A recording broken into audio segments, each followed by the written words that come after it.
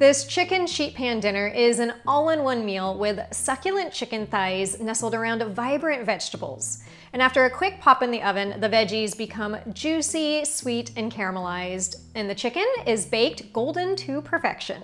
But the best part is that everything is doused in the best Greek flavors, and I'm talking oregano, thyme, lemon, and garlic. Sheet pan recipes are perfect for easy weeknight dinners because they're a snap to make and the cleanup is minimal.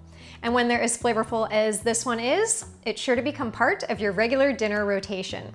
So let me show you how to make it. To get started, preheat your oven to 425 degrees Fahrenheit or 220 degrees Celsius, and then you'll quickly whip up a Greek-inspired marinade for the chicken and veggies. Add half a cup of olive oil to a small mixing bowl along with the juice from 1 lemon, and that's about 3 tablespoons of juice. And definitely use fresh lemon juice and not jarred lemon juice here for the best flavor. To that, add 4 minced garlic cloves, and my garlic cloves are extra large today, so it's probably closer to 5, but you know my motto, the more garlic, the better. And in terms of spices, add 2 teaspoons of dried oregano, 1 teaspoon of dried thyme, 1 teaspoon of kosher salt, half a teaspoon of black pepper, and 1 teaspoon of Dijon mustard, which helps emulsify the marinade a little bit and just adds an extra punch of flavor. Then give that a stir. For the chicken in this recipe, I'm using 6 bone-in chicken thighs because they'll cook at the same rate as the veggies. And that's always a key consideration when it comes to sheet pan dinners, making sure everything is done at the same time, because you don't want dry and overcooked chicken and undercooked veggies, or vice versa. Add about 2/3 of the marinade on top of the chicken, and I like to scoop this on top because the garlic tends to sink to the bottom, and if you were to just pour it out, you may not get all that garlic goodness on the chicken. Then use your hands to dig in and mix it all together, making sure that the chicken is well coated. I usually marinate the chicken for about 15 to 20 minutes and just keep it off to the side while I'm preparing the vegetables, but you can always marinate it longer in the fridge if you'd like. For the veggies, dice up 1 yellow bell pepper. You can use any color bell pepper. I just chose yellow as it helps to provide a rainbow of color on the sheet pan. And you'll want to cut it into bite-sized chunks about 1 inch or so wide. Next, slice half of a large red onion into wedges. Usually my onions are monstrously big, but this onion was a bit on the smaller side, so I may actually add a little bit more than half today, especially as I do love roasted onions once they've started to caramelize. And then the last veggie to prep is 1 large zucchini. Just cut the ends off, then slice it into fairly thick pieces, somewhere between 1/4 and 1/2 inch thick, and then slice those pieces in half. I'll usually just stack a few of them on top of each other and slice down for that half moon shape. Add all of the veggies to a sheet pan and just scatter them across. They don't need to be perfectly laid out at this stage as you're gonna mix them with the leftover marinade here in a second. But before we add the marinade, there's 1 more veggie to add, and that's 1 pint of cherry tomatoes. So just lay those on top, then drizzle the remaining 1/3 of the marinade and use your hands to mix everything together.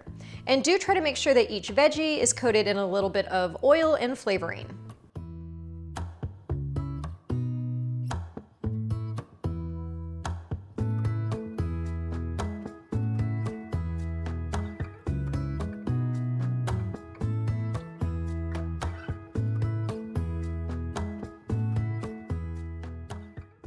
Once the veggies are all coated, nestle the chicken thighs on top.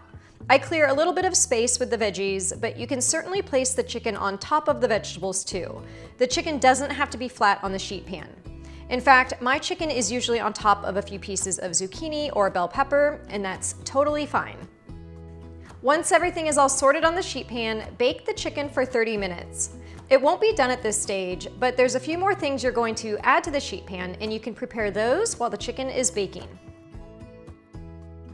As you can see in the glass bowls in the background, I've already prepared a couple of those ingredients, including measuring out half a cup of pitted Kalamata olives and 1/4 cup of feta cheese. And then I'll quickly chop up about 2 tablespoons of fresh parsley.